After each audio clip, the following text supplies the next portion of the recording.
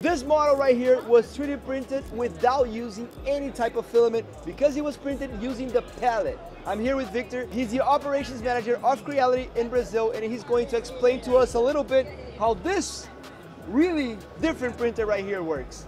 Okay, this we call an FGF printer. It uses pellets to break the production, and at least in Brazil, the pellets is like 25% of the cost of a filament. So you can cut a lot of the cost during the process. And this printer, it's suitable with carbon fiber pellets, PLA, PETG, TPU. So you can make even flexible things like the tire you have in the hands, or like things like that, you know. And here you can see another interesting of this machine, the layers and the size of the nozzles. Take a look. You can use the 0.8 until 4 millimeters. So it means if you see this hole here, means you can print a lot of material in less time. It's a very good solution for industries. If you are working with mold injection, you are already buying tons of pellets to make the injection. So you can go to industry, take some pellets and make the prototype in your a new solution, you know? So just kind of grab a little bit of the pellets that you already have and put it into your 3D printer. Yeah, indeed, and exactly. print it yourself. So to summarize, when they are manufacturing the filament, what they use is actually the pellet. So they get the pellet and they make the filament. What this does, it kind of cuts the process of creating the filament in order for you to print it, because you put the pellet already inside, it melts it down, and this is a regular extruder, right?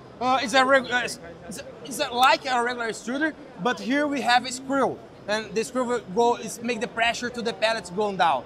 In the filament printer, you have the gears that will make the traction and push the filament down. Right. And here's like a screw, you know, like so making the screws turning and then pushing all the filament down. Exactly. Make pressure to the filaments, to the pellets go out. Exactly. Yeah, and if you're looking at this and you're thinking, what is Piocreat and why are we talking with a Creality guy about Piocreat? But what is Piocreat? Piocreat is a subsidiary from Creality, but they work with industry solutions. So when you are thinking about consumer goods, it's Creality. Okay. But if you think industry products, it will be Piocreat. Nice. We have not only the FGF, but we have also big printers like the G12 that have 1.2 meters for 1 meter. And we have another solution that's called G40. Is a printer that have 3.2 meters to 2.7 to 1.3 meters. You can print a bolt inside and it's the also a CNC machine. Oh my God. It's not only a printer, it's a CNC machine and a printer combined. So you can print and make the final touches in the part of the same process. Awesome, that's true. Oh, that's awesome. Well, so we're here at TCT. This is the Creality booth. It's an incredible booth, a lot of new things coming up. And what we're doing here is actually exploring a little bit about the enormous new possibilities that 3D printing are bringing.